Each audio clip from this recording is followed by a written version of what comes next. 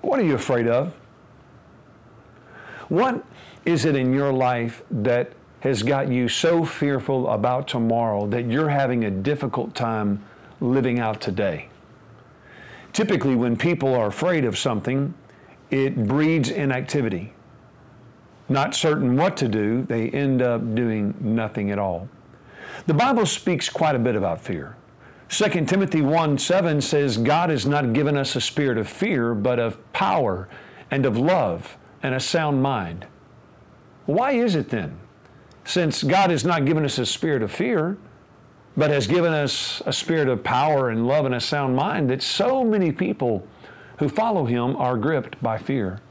I believe it's one of the enemy's primary tools that he uses against believers to create doubt, faithlessness.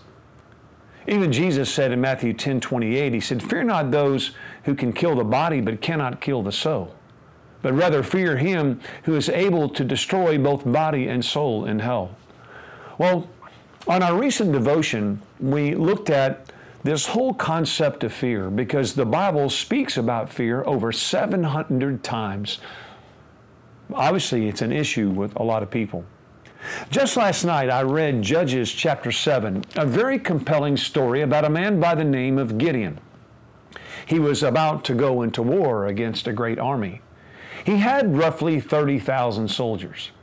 And God said the soldiers were too many because He knew what would happen. He knew that if Gideon went out with this massive army and won the battle, that people might give the credit to Gideon.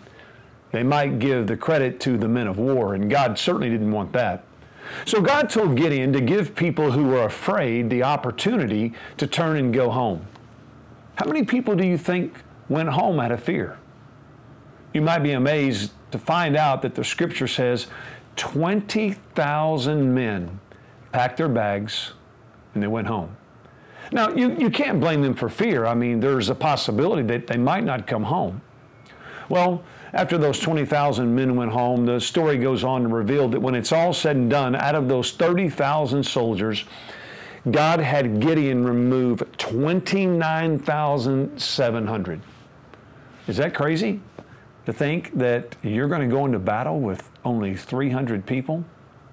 Well, that's exactly what happens. Matter of fact, God confronts Gideon's fear because Gideon was afraid and had a degree of lack of faith. And so God told Gideon to sneak down into the enemy's camp. Imagine how crazy that is. You know, sometimes God asks you to do things that are not practical and pragmatic. And so Gideon traipses down into the enemy camp at 10 o'clock at night. I would imagine probably paralyzed with fear. He walks in, the first thing that he hears is two men from the opposing army, one of them sharing a dream that he had. Now Gideon, of course, doesn't know either one of these two men. The second man, after hearing about this dream, made this statement. He said, that's the sword of the Lord and of Gideon. And he said, Gideon's going to come in here and destroy our entire army. Well, obviously that was a confidence builder for Gideon. And the next day, God tells Gideon that him and his 300 men are to go into battle. Now listen to this. You cannot make this stuff up.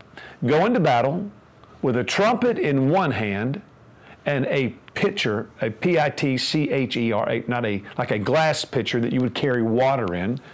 Go into battle with this trumpet and this pitcher. And then when you go into the enemy's camp, I want you to blow the horn, and then I want you to break the pitchers on the ground. How would you like to be facing a massive army with a trumpet and a pitcher? I would imagine that some of these men would have been men that were very fearful. But obviously many of these men were men of great faith. Well, the story goes on. It's amazing.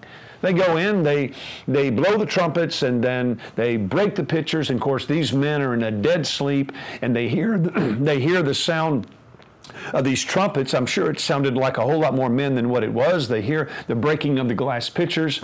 And of course, it's in the middle of the night, and they're in complete disarray. And the next thing you know, this army begins to turn their swords on one another.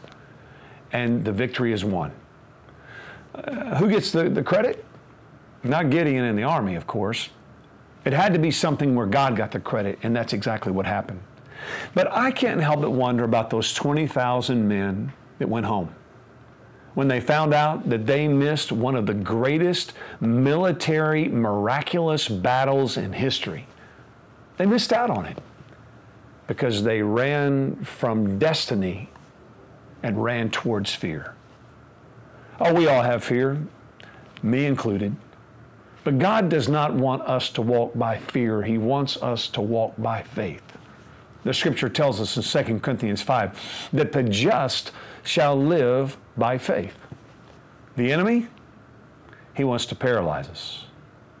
He wants to cause us to live in fear. And what I found is, my grandfather told me years ago that most oftentimes the things that you fear the most are the least likely to happen. And I found it to be true. But I've always got to remember, and so do you, that while the enemy is trying to make me fearful, that God is wanting to instill courage. The Bible says in Hebrews 11:6, without faith it's impossible to please God.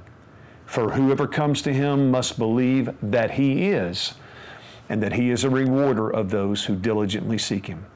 Today, God calls you to walk by faith, not by fear.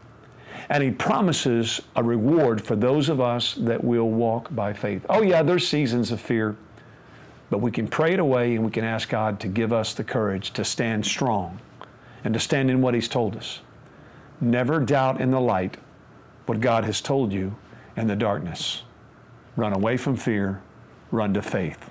The battle is not yours anyway. It's God's. We'll see you next week on The Louder Voice.